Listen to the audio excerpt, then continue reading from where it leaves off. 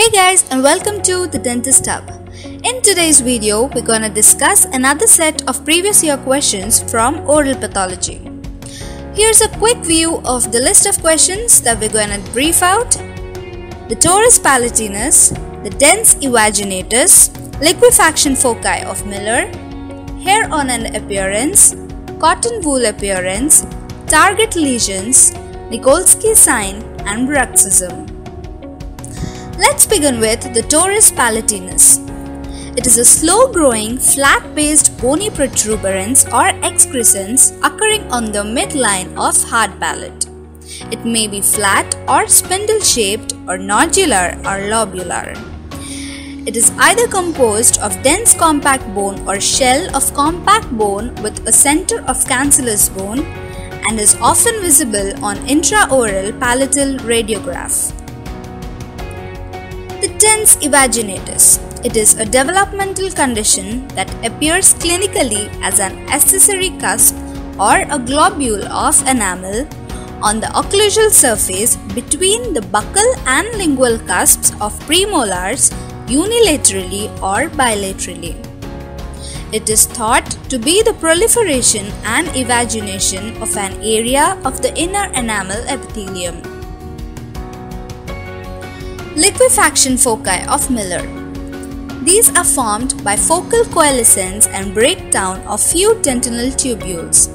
This foci is an ovoid area of destruction parallel to the course of the tubules and is filled with necrotic debris which tends to increase in size by expansion. The hair on end appearance.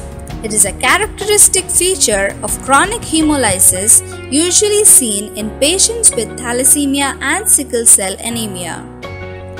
It results from accentuated vertical trabeculae between the inner and outer tables of skull because of excessive bone marrow hypoplasia. The cotton wool appearance. It is the radiographic appearance of chronic diffuse sclerosing osteomyelitis or any other resorbing bone pathologies. It is a diffuse, patchy sclerosis of bone, and it may be extensive and sometimes bilateral. The target lesions. These are seen in erythema multiforme. Erythema multiforme is an acute self-limiting dermatitis characterized by distinct clinical eruptions. The target lesions have concentric ring-like appearance resulting from various shades of erythema. It is also called as the iris or bull's eye. It is most commonly seen on hands, wrists, and ankles. The Nikolsky sign.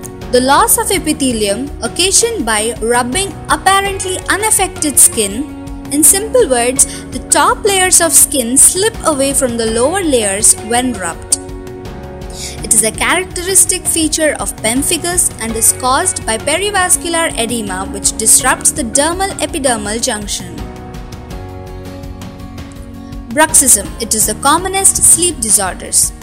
It is the habitual grinding or clenching of teeth either during sleep or as an unconscious habit during working hours. It may lead to severe wearing and attrition of teeth and produces sensitivity. So that's for today. See you in the next video with another set of important questions.